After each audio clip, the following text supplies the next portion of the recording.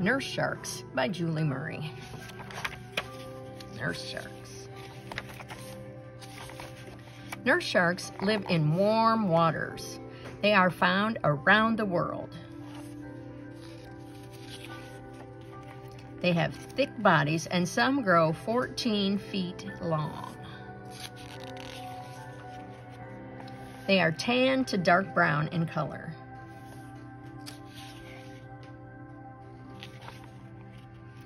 Their skin has tooth-like scales and they are called denticles. These protect their skin.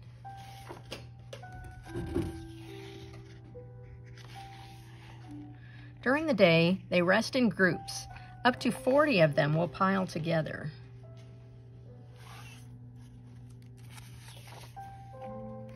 They are active at night and they swim slowly on the ocean floor.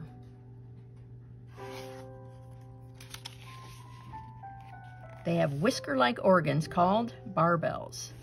These help them find food. They suck up their food like a vacuum cleaner. They eat clams and shrimp, and they also eat squid.